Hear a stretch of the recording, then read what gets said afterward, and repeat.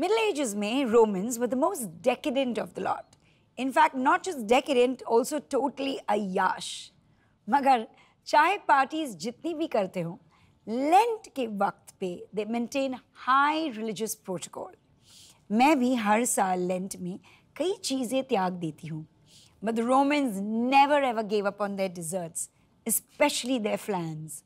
Today, as an ode to the Romans, we shall make a pear and hazelnut flan that's totally decadent. The first thing we're going to do is start with our caramel.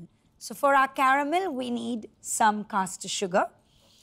You put a non-stick pan on the fire, and then into this, we put our sugar.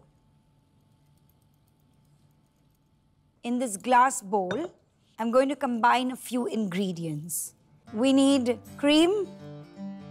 Into this cream, we're going to add condensed milk.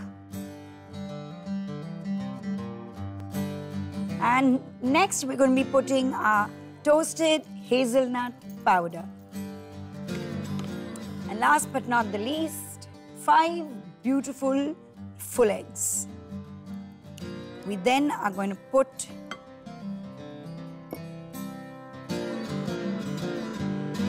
vanilla essence.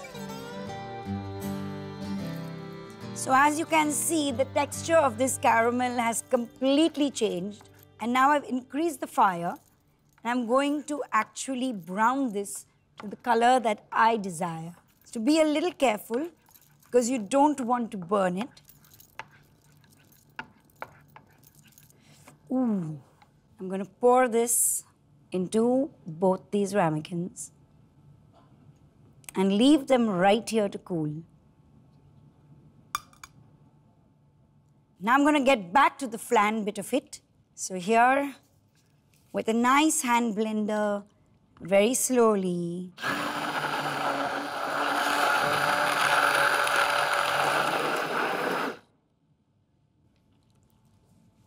this is completely done. So I'm going to ladle this custard into the ramekins.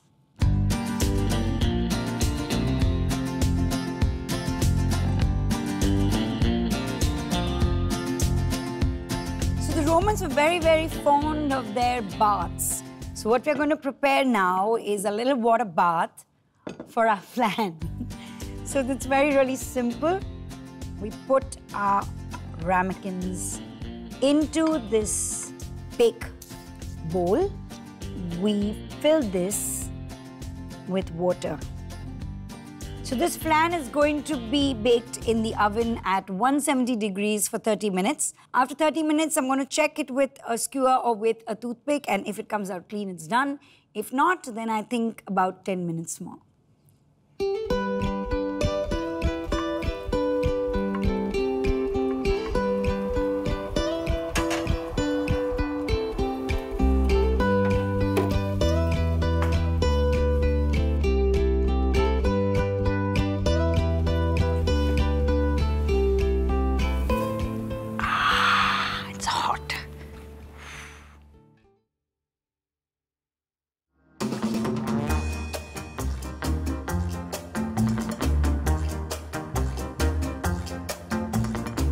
Absolutely clean, which means this is done.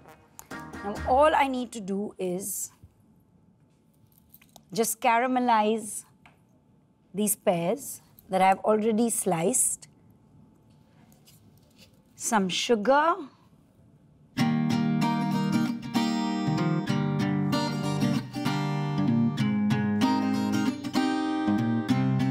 so you need to cool the flan before you eat or before you demold it, because if it is hot, then you will just kind of break it. And it also tastes much nicer when it is chilled. Just caramalize these pears that I've already sliced.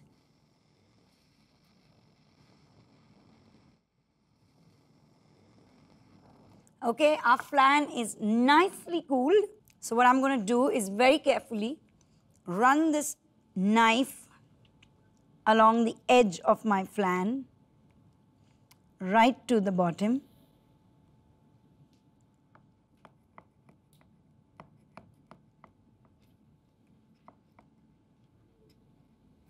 Okay. And now I'm going to unmold it.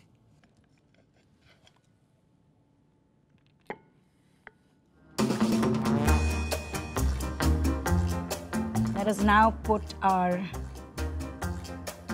caramelized pears into our plate. And a tiny little piece of mint. So this is it. You take a recap and come back really quick. For making pear and hazelnut flan, melt 100-gram sugar in a pan and cook it until it caramelizes into a brown color. Pour the caramelized sugar in the ramekin cups. Now in a bowl, add 150 ml fresh cream, 150 grams sweetened condensed milk, 1 cup toasted hazelnut powder, 5 eggs, 2 teaspoons vanilla essence, and whisk it into a homogeneous mixture. Pour the prepared mixture into the ramekin cups and place them inside the baking tray. Pour 200 ml water inside the baking tray. Now in a preheated oven at 170 degrees Celsius, bake for 30 minutes. Take 4 sliced pear wedges and sprinkle 2 to 3 teaspoons sugar over it. Blowtorch the sugar until it turns into a golden brown color. Demould the hazelnut flan and place the pear wedges along with a dish. Garnish the flan with a mint sprig. Your pear and hazelnut flan is ready.